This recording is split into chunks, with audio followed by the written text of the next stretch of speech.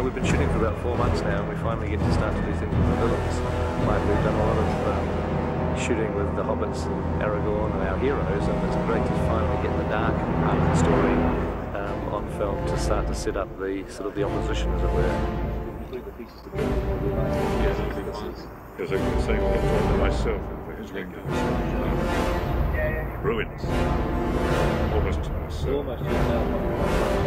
Well, it's obviously a big thrill to win someone like Mr. Lee, who's a bit of a icon, and I mean, I haven't mentioned it to him at this stage, but I've been a big fan of his, obviously, most of my life, and watching Hammer horror double features when I was a kid, and you know, it's just sort of fun and a little bit unbelievable to finally be working with someone like that. You have set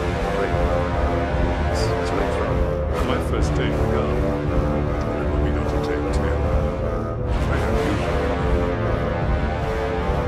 I don't see that people just into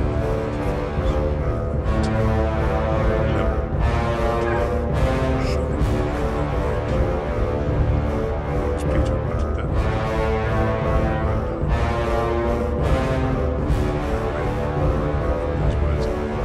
Whatever. He waited until he got it. And it took a lot of takes sometimes.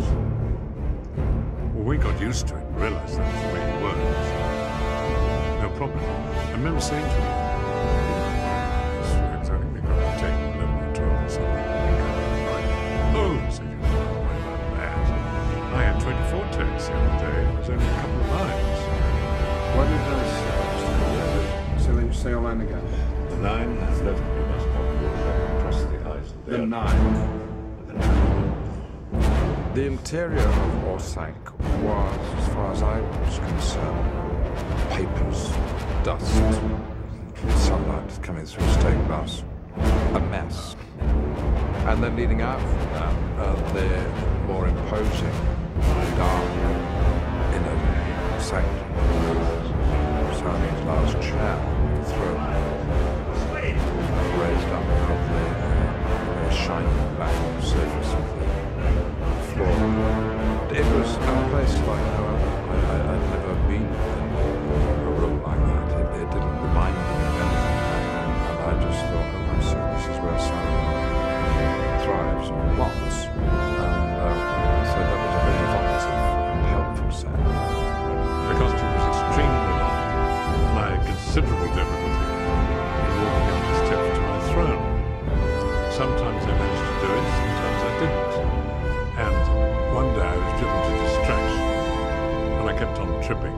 And I said, I'm sorry, I cannot get up these goddamn steps smoothly. I can't do it, Peter, I'm sorry, because every time I try, I step on the thing. And a voice came from near the camera saying, well, you did it this morning. It put me in my place.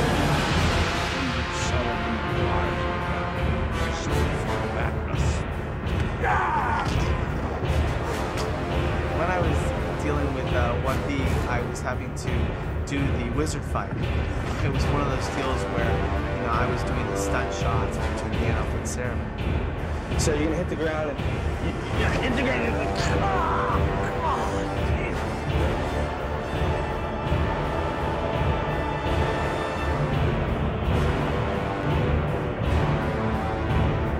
The stunts were superb.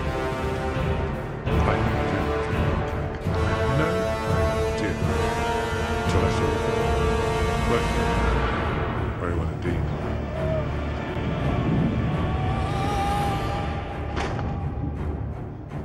Second unit's first day was actually at night, and it was the moment with the trees being ripped out at Isengard. It was the first thing they shot. And we were kind of in and out of rain that whole weekend.